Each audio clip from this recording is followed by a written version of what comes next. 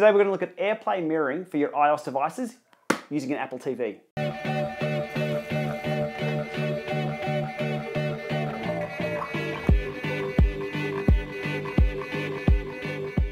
So the other day, after covering this little thing here, the AV adapter from Apple to plug into your iOS device, mirroring the screen, a lot of people said they're using an Apple TV to mirror the screen using AirPlay. I didn't have one. I now do. I really wanted to see what this is all about. I couldn't answer any questions. Now I can. Let's go through setting one of these up from scratch. So these are multifunction devices, so I'll be using it for a lot more than just the AirPlay mirroring. But today, that's what we're going to look at. We'll get Zwift running on an iPhone 7 here using AirPlay, and we'll also have another iPhone 7 over here using the cable. Let's put them side by side, see what differences there are. All for a bargain price here in Australia of $300, which is about 5 or 6 slabs of beer in our currency. So I'll try and go fast with this tonight. Apple TV. Oh, the unveiling. Okay, we have, as always, Apple do beautiful things. And as always, we get rid of the plastic nice and quickly. Oh, there's an Apple.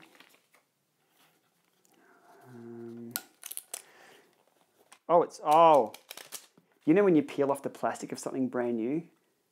Let's all enjoy this. That is magic. I could do this for a job, really. That is so much fun. Okay. Oh, it's stuck to me as well. Super simple in the back here. Power, lightning port, HDMI out, and Ethernet. So all your Wi-Fi and Bluetooth are all built in. Okay, let's get started.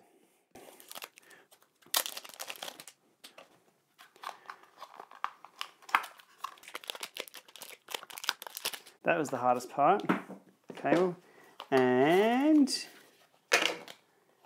extra cable and manual. And you know what we all do with the manuals? We read them last. Power on. HDMI cable in the back. There's 3 ways you can connect to this device: wired, wireless, or peer-to-peer. Today, we're focusing on the wireless. Okay, so television on, and oh God, that stuff gets everywhere. Okay, HDMI port, and we are on. Okay, we're in Australia. Unlock your iOS device, enable Bluetooth, hold your device close to Apple TV. Let me get my Bluetooth device. Really? So really, that's all I've got to do? It's not going to be that easy. So it's done. We've got this on the Wi-Fi network at home here. We're going to watch Bridget Jones's Baby. So we've now got the Apple TV on the home network here, on the home Wi-Fi. We'll go into AirPlay settings just to see if there's anything we can tweak.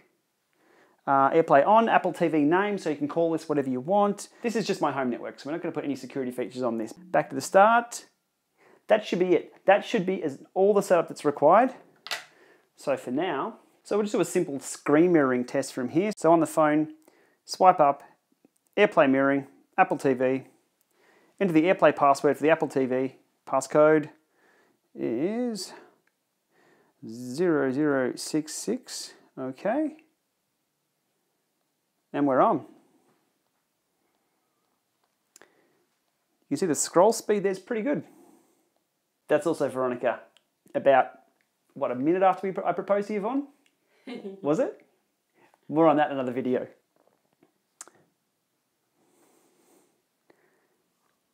How are we looking for an initial setup?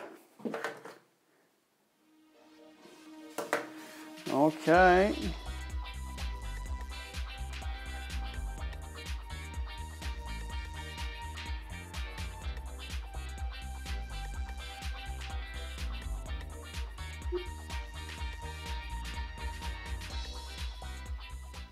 Okay, now what we'll be able to do is have a look.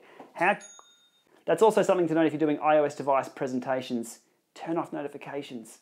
So, straight screen mirroring right here. Let's have a look how quickly that updates their details. How are we looking? Now this again over my Wi-Fi.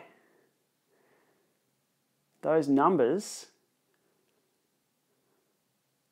that's pretty good. That's really good. So again, in summary, Zwift iOS natively on here, via AirPlay on the new Apple TV, which took us less than 5 minutes to set up, to the big screen.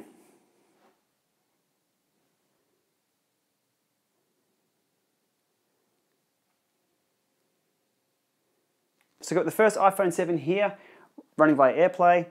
We're going to use the second iPhone 7 with the AV adapter from Apple.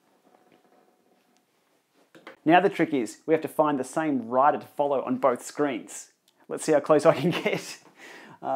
J. Fieldberg, okay, and we'll try and find the same rider here.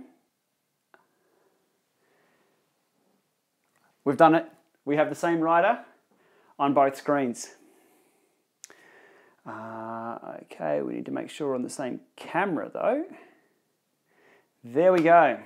So here we have running the wired version using the AV adapter. And over here, we have the AirShare version running over Wi-Fi to Apple TV, Gen 4. My general feeling at the moment, I think this one's a little bit laggier.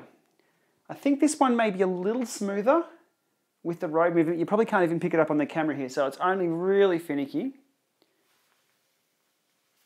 We'll try some different camera angles. 3, 4, 5. Okay, 1, 2, 3. Oh, I had it just then. Okay, from the side angle here.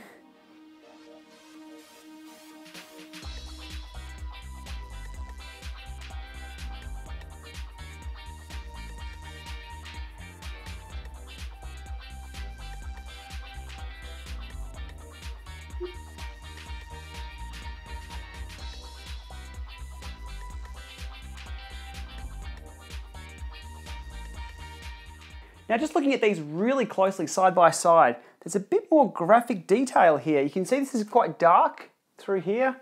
It's quite light through here. I've got both television settings exactly the same, so there is a bit of difference going on with the compression and the graphics being sent from both devices. But look, it's only a very, very small detail. Another thing I'll pick out as well is there just appears to be a little bit of lag here. It's only very, very slight over the network here. And look, that's sort of what I expected anyway. For me, I like a hardwired solution. You know, there's nothing getting in the way and no interference. There's always going to be a little bit of lag. There may be something else going on the network. So that's the two differences that I can see now, but absolutely a viable solution. If you've got an Apple TV and the flexibility of this without wires, if you need to go an extended distance from where your setup is, works brilliantly. Okay, so it was as simple as that. What we did on these machines is swipe up to select AirPlay, and it went straight to that. Few differences between the two, but both really good options from getting from the small screen to the big screen. So the next question is, will we get Zwift on the Apple TV natively? Let's see what happens in the near future. So that's it for now. Hopefully this has been informative. Questions, comments, likes below, much appreciated. Thanks for watching.